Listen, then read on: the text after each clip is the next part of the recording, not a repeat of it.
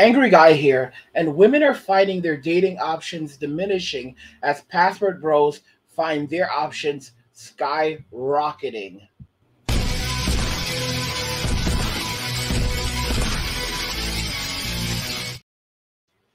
Women are finding their dating options diminishing as password bros find their options skyrocketing. We're going to be looking at a video today where it basically shows us how things are changing for the password bros as well as for women as they're entering into their 30s. And they discover that the options that they had when they were 20 something are just not the same when they are in their 30s. Let's go ahead and jump into it. Thank you. Come again. I don't date men born after 1980. This is it. It's not up for discussion. I'm not gonna sit down with somebody I'm born in 1987. I'm so glad I'm not your target, ma'am. and have him tell me, I want you to wear sweatpants and come play video games with me for our first date. No, that's like the equivalent of me being like, I want you to come over and let me put makeup on you and fake lashes. What are we doing here? Like, no, I'm not. This isn't up for discussion. Like, guys born after 1980, there's something off. Like, they'll drive 2 hours and 30 minutes to, like, go fishing with their buddies, but they will not drive 15 minutes to go have lunch with a girl who will potentially do you know what for them. Yes, because nowadays men have realized that women aren't worth it anymore. You're all looking for traditional men, not gamers, not guys that go fishing. You want the gentleman, the traditional man, but you're no longer traditional women. So what does that guy get out of it? What? So, yeah, I'm good with that. If you're born before 1980, hit me up. I'm telling you guys, it is so discouraging being single sometimes because it's like especially on here, the pool of people and men that I see, everything from just like super shallow, who super misogynistic, view women in horrible ways. That's the problem. If we tell women the truth, we are called misogynist. Just because I'm trying to tell other men how women are, women's nature, doesn't mean I'm a misogynist. I have a girlfriend. I don't hate women. View relationships as transactional. It's just so upsetting. Huh. That's funny because relationships were transactional always, always. Hundreds of years ago, thousands of years ago, it was always transactional.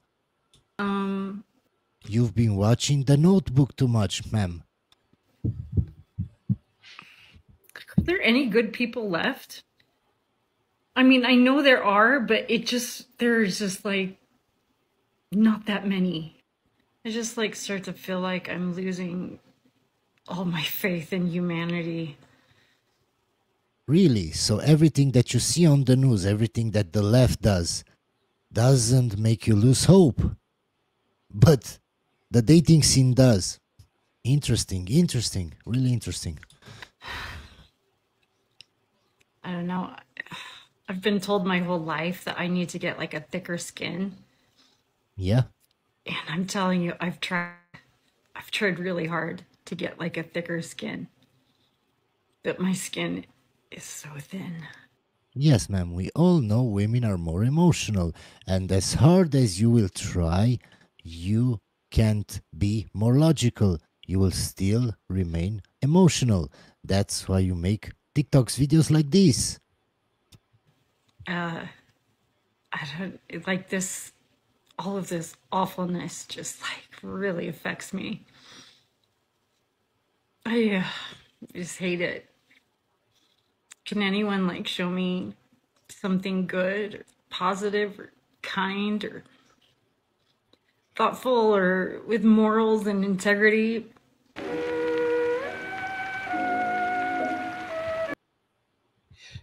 By the way, guys, if you're enjoying these videos, please go ahead and subscribe to the channel if you already haven't. Turn on notifications to never miss another video again, and like the video because it tells YouTube you like my content, you want to see more of it, and YouTube will show you more. Guys, if you notice here, these women want transactional relations. These women are saying that they don't like transactional relationships, and yet what they are looking for, what they are offering, is essentially transactional. Sadly, though, most modern women want soft girl lives, which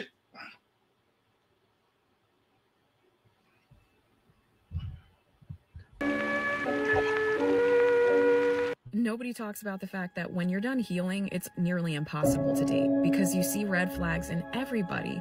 You see so many things that you're not willing to compromise because you actually trust your intuition and you can see when things are an issue. Seeing the red flags is a good thing. That avoids you from a lot of headaches. I don't get it. Why is seeing the red flags a bad thing? it's crazy. Most of these women want soft girl lives. They don't want to cook. They don't want to clean. They don't want to actually have. They don't want to offer anything in a relationship. But it's literally, something out of the Princess Diaries. They think that they're going to put on a tiara and a long gown, and they're going to live in a mansion or live in a castle, and they're going to have servants, and all their meals will be provided for them. They won't actually have to provide for themselves or take care of themselves in any way. They're going to live soft girl lives where they can go out while someone else works and they can hang out with their friends and then go. And it's interesting because not even their friends are able to live these lives, but they're all dreaming of this. And it's unbelievable, but that's the modern world we live in. And it's not even, it's like, you get married and it's not so much when you think about it.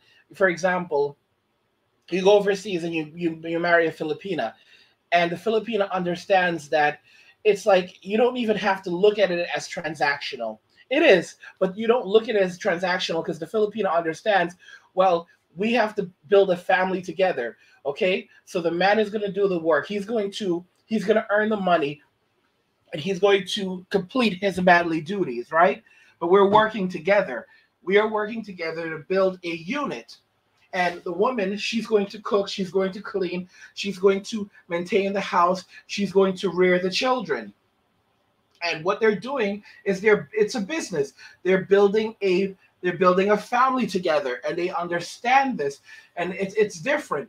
But in the West, modern women, they cannot seem to comprehend this because it's like they don't understand that you're building something together. What they think is that you're supposed to basically provide everything for them, and just because they're there and every so often maybe they'll be intimate with you, that ultimately means that that's their contribution to the relationship.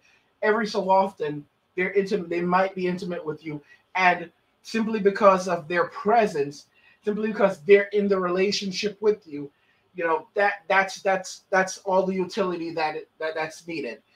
Because in fact, they really don't believe that they should have to bring any actual utility to the relationship. They want traditional men. It's crazy. Modern women want traditional men, but they are not traditional women. And they cannot comprehend this.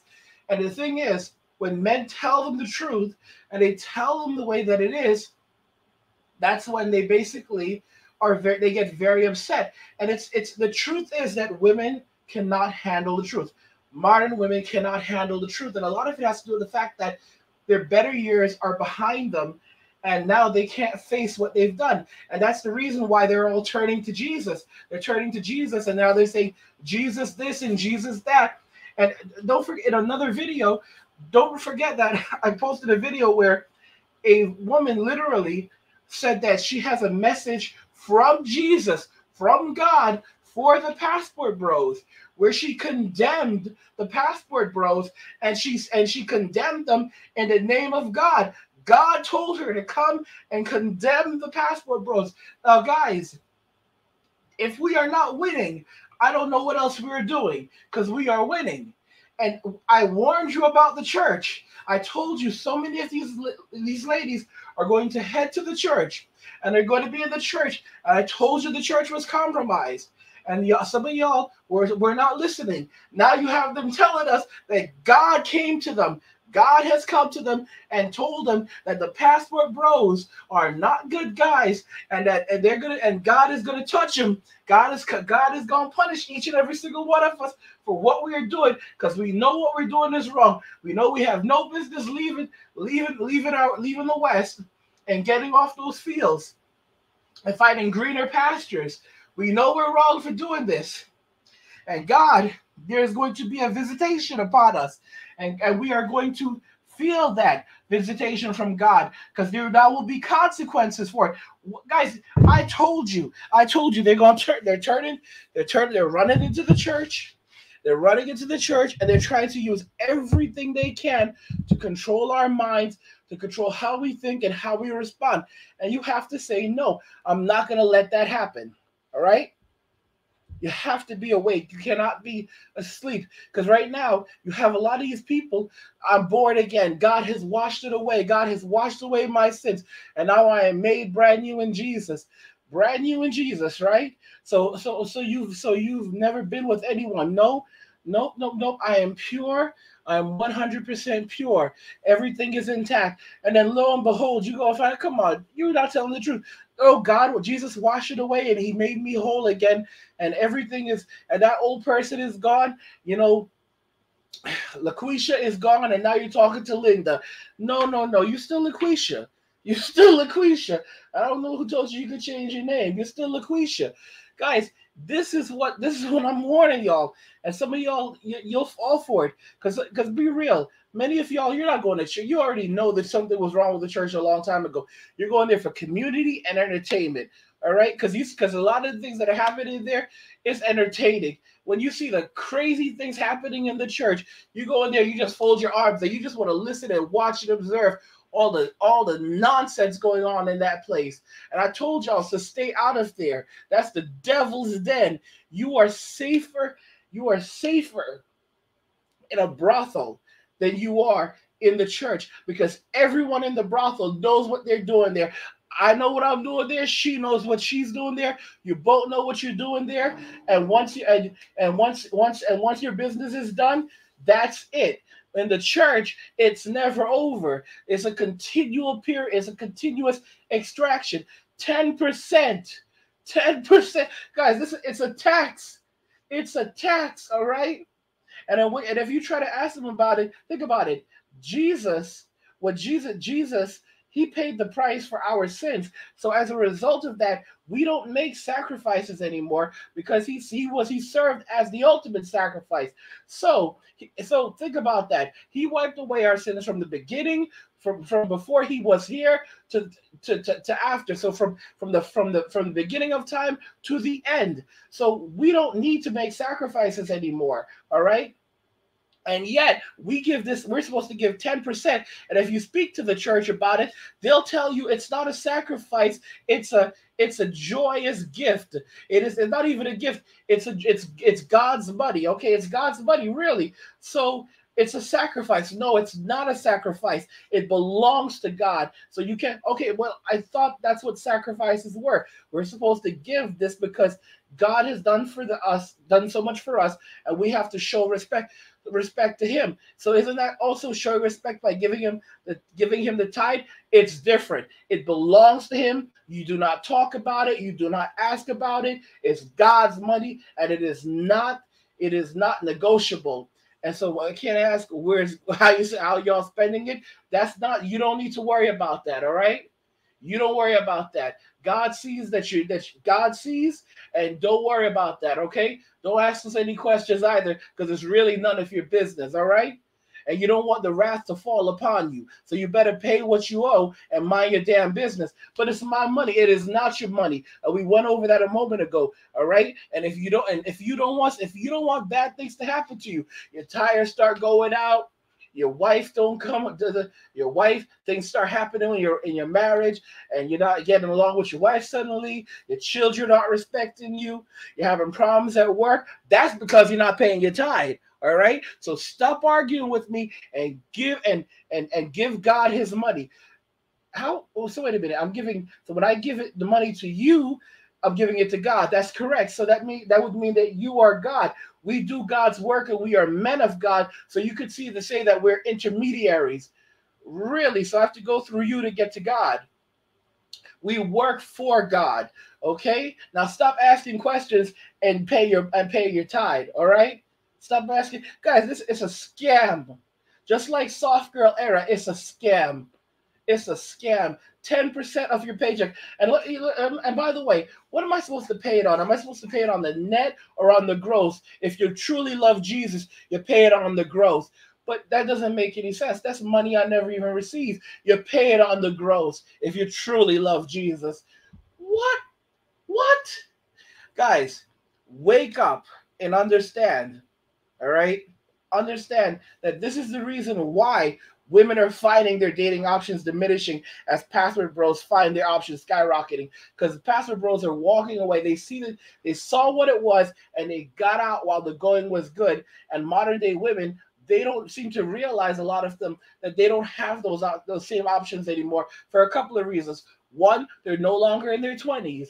Two, a lot of men have woken up and they see the world for what it is, and they are not falling trapped to it. They're not going to allow themselves to fall into the same traps that their fathers fell into and their forefathers fell into. It's not going to happen. Are you looking for a Christian Filipina partner who shares your faith and values? If so, you should check out Christian Filipina, the most trusted dating site for men and women who want to find love and marriage in the Philippines. Christian Filipina has helped thousands of couples meet and start their journey together. You can join for free and browse through thousands of profiles of beautiful and sincere Filipinas who are ready to connect with you. Click the link below in my description and sign up today using my special affiliate code. You won't regret it.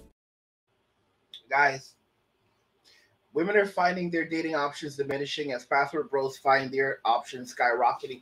What do you think about this and the attitude of modern women, where they want to live soft girl lives? They want traditional men, but they don't want to be traditional women.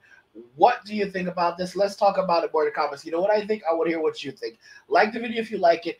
Don't forget to subscribe. And if you like the video, share the video. And just remember that all roads lead to MWA, men walking away. And cheers.